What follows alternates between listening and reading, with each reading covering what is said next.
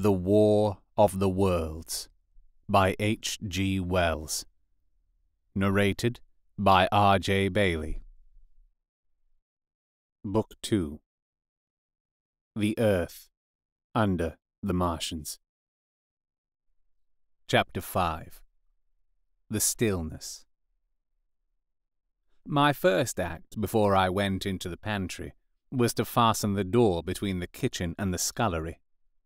But the pantry was empty. Every scrap of food had gone. Apparently, the Martian had taken it all on the previous day.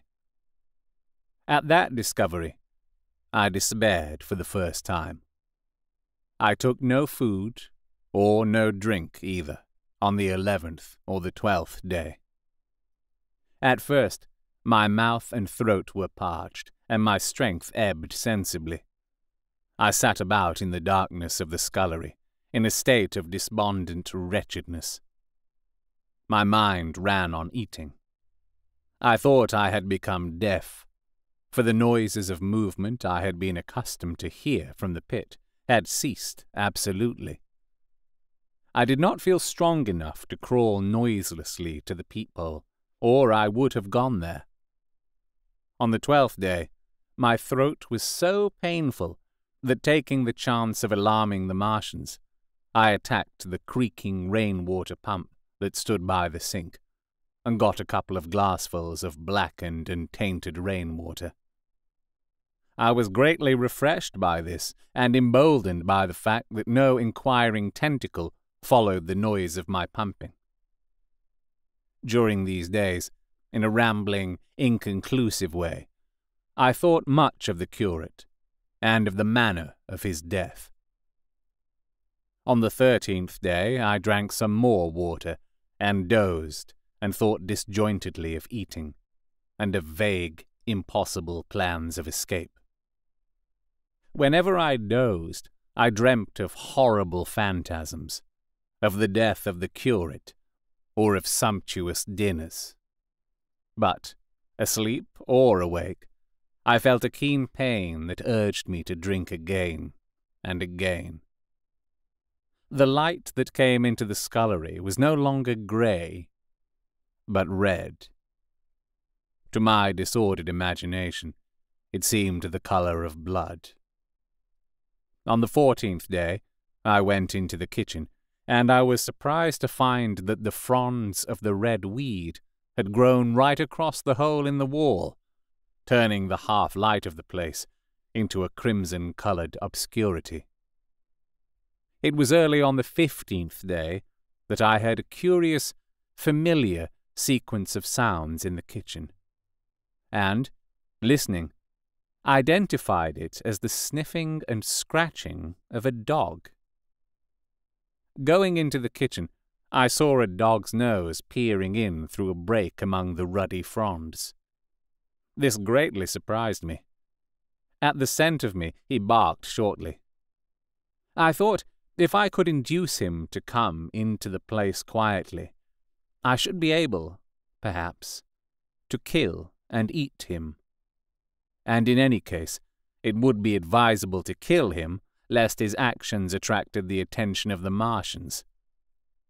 I crept forward, saying, "Good dog," very softly, but he suddenly withdrew his head and disappeared. I listened. I was not deaf, but certainly the pit was still. I heard a sound like the flutter of a bird's wings, and a hoarse croaking, but that was all. For a long while I lay close to the peephole, but not daring to move aside the red plants that obscured it. Once or twice I heard a faint pitter-patter like the feet of the dog going hither and thither on the sand far below me, and there were more bird-like sounds, but that was all. At length, encouraged by the silence, I looked out. Except in the corner, where a multitude of crows hopped and fought over the skeletons of the dead the Martians had consumed, there was not a living thing in the pit. I stared about me, scarcely believing my eyes. All the machinery had gone. save for the big mound of greyish-blue powder in one corner, certain bars of aluminium in another, the black birds and the skeletons of the killed. The place was merely an empty circular pit in the sand. Slowly, I thrust myself out through the red weed, and stood upon the mound of rubble. I could see in any direction save behind me, to the north, and neither Martians nor sign of Martians were to be seen. The pit dropped sheerly from my feet, but a little way along the rubbish afforded a practicable slope to the summit of the ruins. My chance of escape had come. I began to tremble. I hesitated for some time, and then, in a gust of desperate resolution, and with a heart that throbbed violently, I scrambled to the top of the mound in which I had been buried so long. I looked about again. To the northward, too, no Martian was visible. When I had last seen this part of Sheen in the daylight, it had been a straggling street of comfortable white and red houses, interspersed with abundant shady trees. Now I stood on a mound of smashed brickwork, clay, and gravel, over which spread a multitude of red, cactus-shaped plants, knee-high, without a solitary terrestrial growth to dispute their footing. The trees near me were dead and brown, but further, a network of red thread scaled the still-living stems. The neighboring houses had all been wrecked, but none had been burned. Their walls stood, sometimes to the second story, with smashed windows and shattered doors. The red weed grew tumultuously in their roofless rooms. Below me was the great pit, with the crows struggling for its refuse. A number of other birds hopped about among the ruins.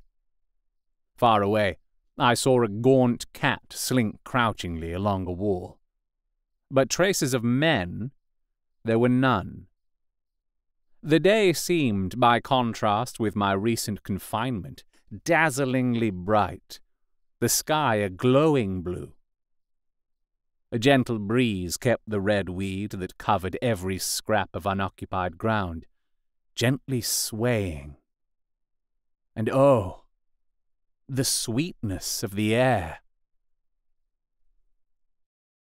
You have been listening to The War of the Worlds, written by H.G. Wells, narrated by R.J. Bailey. If you have enjoyed this recording, you can support me by getting Martian merch at fineartgeek.redbubble.com. If you're listening to this via podcast or on YouTube, you can also support me by liking, sharing, subscribing, leaving a review, and commenting where those things are applicable. You can talk to me on Twitter at rjbailey and at facebook.com/rjbaileyvoiceartist.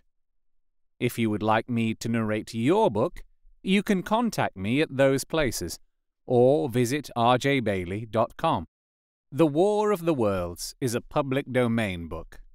However, this recording of it is copyright to me, R.J. Bailey, 2021. I hope you'll subscribe and hit the notification button for the next chapter.